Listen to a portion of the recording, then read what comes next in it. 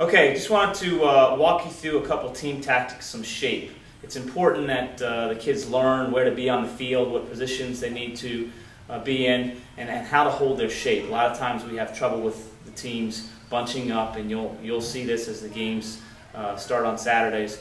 You'll see them kind of going to one side, everybody going up in the offensive third of the field, basically just bunching up. So we're going to kind of give you a sense of a formation, kind of a starting lineup for a seven-a-side game, and kind of how to coach it and how to try to teach the kids to keep their form and keep their shape. Okay, so we'll start out, this is kind of a kickoff mode. At the beginning of the game, everybody pretty much knows what position they're on, and usually that's probably the best time that you can see shape. We have a formation of 2-3-1. Have our goalie here, we have our two defenders here, we have our three midfielders, and we have our forwards. So this is pretty good shape right now. This is the ball here. We're going in this direction towards this goal, and you can see there's pretty good shape from the start of the game, and this is good to start with. What happens is after the game begins, we start to have some problems. But we need to keep the kids kind of on the same plane. So as the ball moves into the offensive third, everybody kind of shifts up as a unit, as well as when it goes on defense, everybody kind of shifts back as a unit. As you can see in this next one here, we're now on the offensive third of the field. The team has done a pretty good job keeping their shape. As you can see, the forwards up here with the ball, we have the three midfielders here, and we have the defenders going up to the halfway line.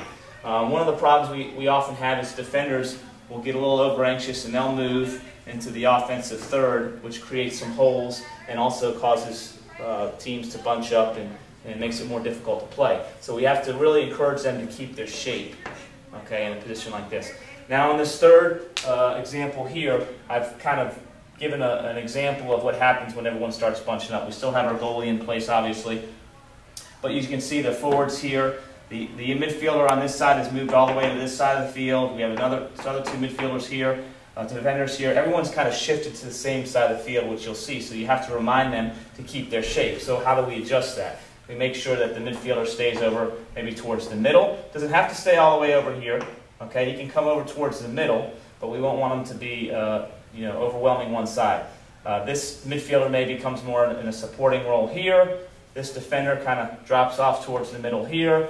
This defender drops off here. Have a little bit better shape. It's still a little bit bunched. We're assuming the ball's maybe in this corner, but you can see it's a lot different than the way it started. So this kind of gives you a basic foundation for how to run a formation on seven-a-side, and the important points of trying to keep them spreading out and kind of on the same plane, and players not kind of going too far up if they're a defender, as well as forwards. We don't want forwards coming all the way back into this part of the field if they're a forward. We want them to kind of keep their shape.